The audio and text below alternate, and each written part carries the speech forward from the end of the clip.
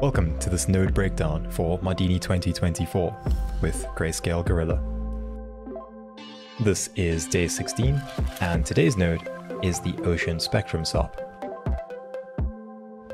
So the Ocean Spectrum SOP is a SOP-level geometry node. If we dive inside and just drop an ocean spectrum, you'll end up with this over here. You won't see a thing, right? To actually see what this is doing, we're going to need to use an ocean evaluate. So the first thing we're actually going to use is an ocean evaluate. Right over here, we just plug this into the second input of the ocean evaluate. And once again, you won't see anything. But over here on the ocean evaluate, you can either put in a geometry to deform or use the preview grid. If you use the preview grid, you will now see your ocean spectrum. I would recommend using a deform input grid. So let's just drop a grid over here, give it a particular size. We're going to make it quite big, so 1000 by 1000, and I'm going to give it a lot of rows and columns. You can go higher than this, but we're just going to use 500 for now, right? So this is our ocean spectrum. What it's doing is it's generating a spectrum. You can see over here that it's got a bunch of attributes and a couple of volumes. And then it's using this ocean evaluate to actually apply those settings to a geometry. So this is going to have some issues. Clearly, it's very tiled and it doesn't really look like an ocean just yet. If we play this back, you will see that there is movement though. The movement in this direction is of course set up by your ocean spectrum. If we go to the ocean spectrum node over here, we have a bunch of settings. Firstly, we have the resolution exponent. You can think of this as the actual total resolution of your ocean spectrum. If we have a higher value, we have higher resolution, so we have smaller frequencies. If we have lower values, we have less detail. So as you can see, when I drop this to a value of say 2, only the very large movements are kept in the ocean spectrum. A value between 7 and 9 is generally going to be okay. The grid size over here is just going to be the actual size of a particular grid block. If we just change this to 20, you can see that this assumes a much smaller ocean. A value of 50 is generally going to be okay, so we can leave that for now. The next important setting over here is really just going to be our time scale. Over here, we're going to push up our time scale, and this is going to increase the speed of our ocean playback, right? But now this is not physically accurate. This doesn't necessarily mean a faster moving ocean. All we're doing is we're playing it back in 2 times speed. So it can look a bit weird, but sometimes you may want to adjust your timescale. To actually adjust the speed of your ocean, we'll go down here to wind. Over here, we have direction and speed. Direction is just going to be the direction that your waves are moving in. So as you can see, they are currently moving in the positive x-axis. As we adjust this direction, it's going to be rotating around the y-axis. So as we move this around, you'll see that at 90, it's moving in positive z. When we reach 180, it's going to be moving in negative x. When we reach 270, it's going to be moving in negative z. And then 360 is just going to be back to positive x. Our wind speed over here is going to increase the dynamic range of our ocean. What this means is that you're going to have higher highs and lower lows. So as we push this up, you'll start to notice that. And this is going to be suggestive of higher wind speeds. As for the swell, this is going to be a value which works in conjunction with our direction. A value of 0 means that we have waves moving in the direction that we've selected and against the direction that we've selected. If we push it up to 1, then all our waves will move only in the direction that we've selected. And when we drop it down to -1, they'll be moving against the direction we selected.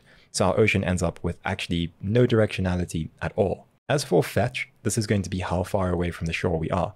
Generally, for an ocean, you're going to be using something like 300, but if you're working on shallower waters, you may drop this, and as you drop this, you'll notice a very different look in your ocean. Chop is going to define how sharp the peaks of your waves are, so as we push this up, you'll see that they pull together more tightly. As we drop this, they expand out. And this is where we're mostly going to be working with our look. I'm just going to drop our speed back down to something reasonable, like 5, and then go over to amplitude. Amplitude is just going to be a scaling factor for our ocean. As we push this up, you end up with exaggerated values, right? So it's just a multiplier.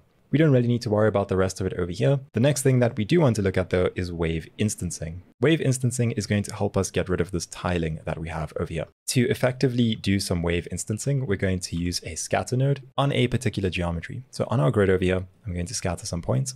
And you'll notice that they're not very evenly distributed. To evenly distribute them, let's go over here and increase our max relax radius so that our points are now more evenly distributed. Plug this into the wave instancing points and let's see what we have. What you'll notice is that we end up with little patches. If I decrease the number of points that we have to something like 50, you can see exactly what this is doing. Each and every point is having a patch of waves instanced to it. But over here, we actually have a wave instancing tab, and this is all just variation. Each and every point is going to have a radius of 20, a rotation of 0, an amplitude of 0.8, with these respective variations. So as I increase the number of points that I have to 100, you'll start to see more of these little patches of ocean, right? When I get to something like, say, 2000, this is where we'll basically be forming an actual ocean surface. If you're still having issues where we have these empty patches, go ahead and increase the scale radius as well to a value of something like 10, and that will give you a very uniformly distributed scatter. If we take a look at it now, it's a lot more difficult to see where our tiling is. This has basically removed all of the tiling from our ocean spectrum. Do keep in mind that these points over here are additive, so if we increase the number of points to something like 8,000, it's going to actually cause our ocean to kind of have these little artifacts and things where we have really high peaks because it's stacking a bunch of points on top of each other and just adding their amplitudes together. So try not to stack too many points too close together. Lastly, we're going to be looking at this mask over here. When we use this mask type of suppression and we add in noise, you'll see that it flattens out some areas of our ocean spectrum. And this is actually going to be realistic, but we need to make some minor changes to the settings over here. So we don't actually want it to perfectly flatten out different areas. So over here where we have our input and output range, we're just going to increase the 0 value to something like 0.3. This is just going to ensure that we don't have any areas of our noise which are getting a value of 0, right? This is going to ensure that we still have some level of this ocean spectrum being applied, even in the flatter areas. So just like that. Now, to actually use an ocean spectrum, there are a bunch of ways. And to get an idea of how it's used, you can even go over here to your Oceans tab, and let's just take a look at some of the shelf tools. We can click on a small ocean. That'll generate just a small ocean for us. You can see that it will do all of the things that I showed you. It'll just add some extra nodes for outputting. So we have an ocean spectrum being applied to an ocean evaluate, and we have a preview grid over here. If we play this back, you can see the type of ocean that we have. So Spectra is just a special collection of data that Houdini recognizes, and it can use the information within it. You can see all of the information over here, but when we save it to disk, we are only just saving it as a bgeo.sc file. So just the regular geo file that Houdini recognizes. We can then use it in our renderer to actually affect displacement of an ocean grid. You'll see that it actually added this Houdini ocean procedural node for us, and it fetches the spectra from disk to render. This is just something that the small ocean shelf tool did for us.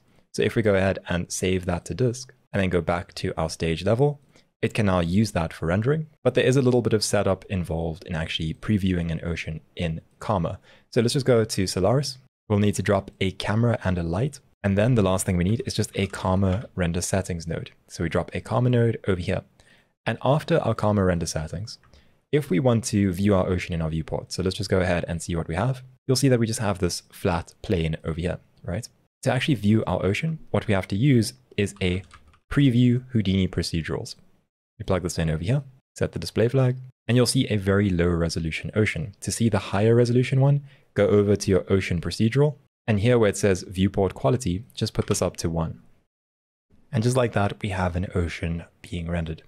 So it's not just the small ocean that uses it, we also have the large ocean and the guided ocean layer. If we use the large ocean, it's much the same as the small ocean, it's just an extended version. So it's doing this version over here where we scatter, split to create 2 spectrums, merge them together, and then run it through into our ocean evaluate. And then we also have the guided ocean layer. This is much more complex because it actually uses a flip solver and our ocean spectrum.